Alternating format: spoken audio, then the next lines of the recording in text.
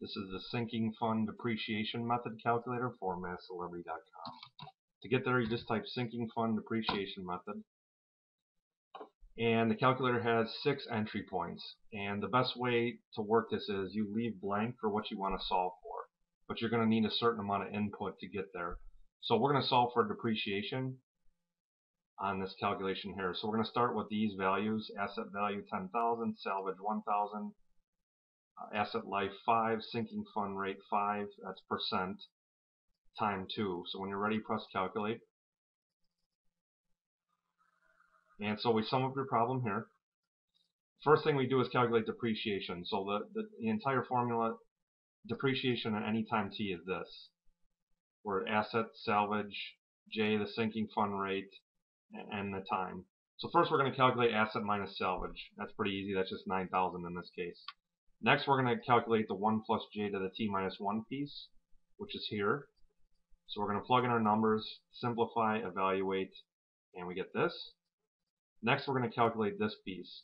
And for those of you that haven't taken annuities in finance class, this is notation for the accumulated value of a level annuity paid every period for n periods at a J% interest rate. So the formula is just 1 plus J raised to the n minus 1 divided by J.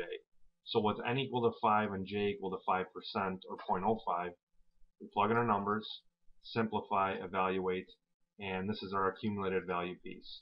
So the good news is we have all 3 pieces now for depreciation at time 2 in this case. So we're going to plug in, that was our 9,000 from piece 1, 1.05 from piece 2, and then our accumulated value piece, which is this. So we go ahead and simplify, evaluate, and we get our depreciation at time 2 is 1710.21. Now, as another piece, we're always going to calculate book value for you. So book value formula time t is just A minus R.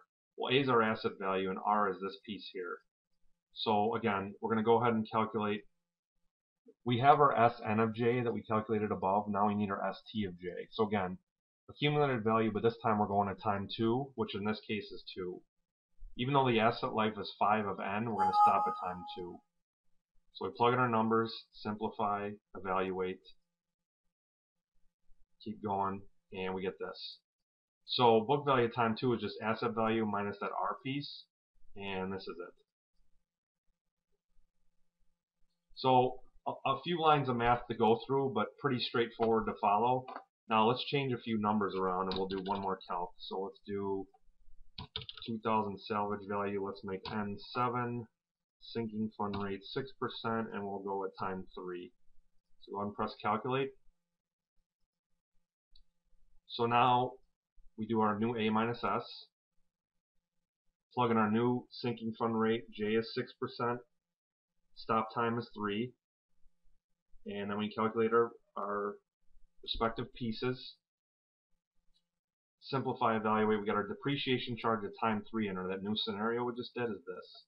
So now we have our book value calc. So again, same formula, and we're going to do our S of J piece, accumulated value. Now we got that here. So now we'll just plug and chug all the numbers we've calculated along the road, and we get this. So now A minus R. So our book value at time 3 is this under that scenario. So that's pretty much it. If you do have any questions or enhancement suggestions, please use the Contact Us link. Thanks for watching.